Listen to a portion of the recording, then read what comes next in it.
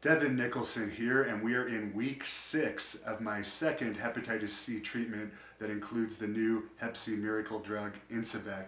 And I'm here with Brent Saunders this week, who's actually beaten Hep C. I'm right now waiting to find out if I had a rapid viral response. I had that blood test done in week 4. I still haven't heard back, and it's been a bit of a rough week for me. So I thought I would talk to someone who has an uplifting story. You've defeated hepatitis C, so why don't you start by telling us how you contracted hepatitis C? In November of 1986, over a space of about a week, I was feeling lousier and lousier. On November 14th, 1986, I woke up in the morning, I couldn't move. I was in Toronto at the time, my 2 roommates had gone to work for the day. Thank God one of them came home at the end of the day and found me and phoned an ambulance. To make a long story short, I was in the hospital in Toronto diagnosed with Guillain-Barré syndrome. I was totally paralyzed because I was in intensive care. Spent 55 days in intensive care. I was trached, couldn't breathe, couldn't talk, couldn't move. One of the theories is that it's a virus in your blood plasma. So they said, we'll give you these plasmapheresis treatments. We'll exchange your blood plasma, and studies have shown it can help speed up you can move faster. So they said, oh, don't you worry, we tested for HIV and AIDS, but nothing was said about hepatitis C. I had the treatments, my liver enzymes went right out of whack. I think treatments for about 2 weeks or so, 3 or 4 times a week. Anyway, that's what gave me, it was bad, tainted blood gave me the hepatitis C. So someone else's blood used to treat the other disease is what caused your hepatitis C. And you had your first treatment a number of years later. You want to get into that first treatment, what it was like for you, and of course you have a family, what it was like for your family. Yeah, about 8-9 years ago, I had a treatment just involving interferon and ribavirin. I went, I think, about 4 months. It just wouldn't work. The enzymes never quite got down to normal. Then it plateaued, and the side effects were, again, the weight loss, but mood swings, terrible mood swings. I just had a hair trigger temper. It was bad. It was bad, and so finally, like I said, the blood tests were just showing it was not working after a while, so we stopped it. And it was hard on me, it was hard on my family. And is there any lasting effects from that first treatment that you still have? I was diagnosed again about around that same time, maybe a year or so later, with celiac disease. And they think it may have been triggered. I may have had it sort of in the background, but the interferon really triggered it. And so I was again not able to regain weight, and I switched my diet. I don't eat anything now with wheat, and the weight came back. And what led to your second treatment, and what was that treatment like compared to your first? Well, I see, like you do, I see Dr. Scully at the Civic, and she had said to me, like I said, back in 2008, that there's a new and improved treatment, Pegatron, with the ribavirin, and I was initially quite reluctant because, again, the side effects from the first go around have been quite tough, and especially the mood swings. And she said, no, it's a lot better, whatever that means. So I did a 48-week treatment, and again, there was no mood swings, but again, still the side effects, you're tired and feel crappy, and the weight loss, and so on and so forth. How much weight did you actually lose from that second treatment? Roughly about 25 pounds.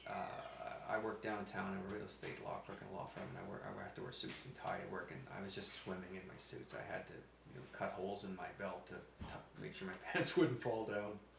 And how did it affect your family life? 2 young children. It's got to be tough going through treatment, dealing with the problems that come up. It was, again, you're just tired and feel lousy all the time, like a flu. And in the middle of all that was the bus strike. I was getting up at 4:30 in the morning to beg, borrow, steal rides with friends and neighbors. In the middle of all that, my wife was diagnosed with thyroid cancer, and she had to have surgery, and we were dealing with that. It was hard. It was a hard time. I'm sorry, I can't rose-colored glasses it. It was a very hard time. But you got through it, and you actually defeated hepatitis C. You're now clear of the virus in your blood. What was it like to find out that you'd actually beaten the disease? You went through all this hell, but you came out on top. It would have been a very bitter pill to swallow if it hadn't worked after what I went through. My mother, when I told her, she said, you've won the lottery, son. She says, even if you never win in the actual money lottery, you've won like the lottery of life. And it was a very, very uplifting moment. And what was your family's reaction to you defeating hepatitis C and becoming clear of the virus? Oh yeah, we were all very happy. I mean, they had to watch me. You know, it was a tough go, and I mean, they had to watch me go through it. And it was a really good moment. And then I tested negative. You know, very very happy moment. Now, Hep C treatment is extremely tough, especially now there's a third drug added, Incivek, to a lot of people's treatments, and it has its own set of side effects. Do you have any tips that you found during your treatment that you could give someone who's thinking about going into treatment for Hep C?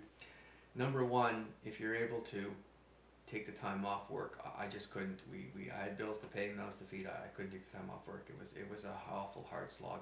If you can take the time off work and get lots of rest, watch your diet. Obviously, you know, not to be you'd be a complete idiot if you keep drinking and so on and so forth. So watch your diet. You know, lots of fruits and vegetables, and just get your rest if you can.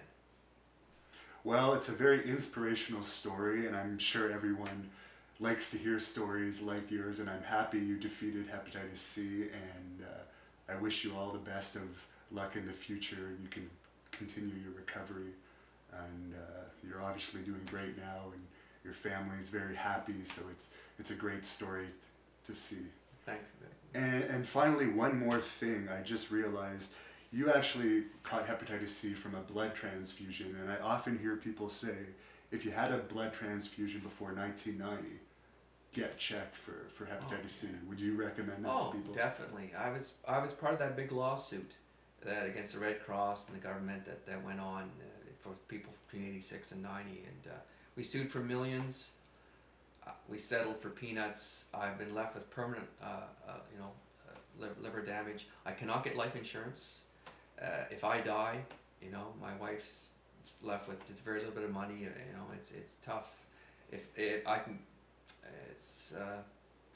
get checked out. Definitely get checked out.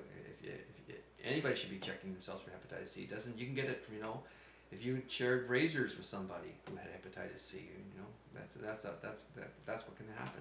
There's a lot of ways to catch it, and you don't always know you have it, and it can lie dormant for decades. Some people like us, it was active right away, but other people it can be dormant. So both of our suggestion to anyone watching is get yourself checked for hepatitis C. There's no vaccine out there for it, and there's no way of knowing if you have it or not unless you get checked.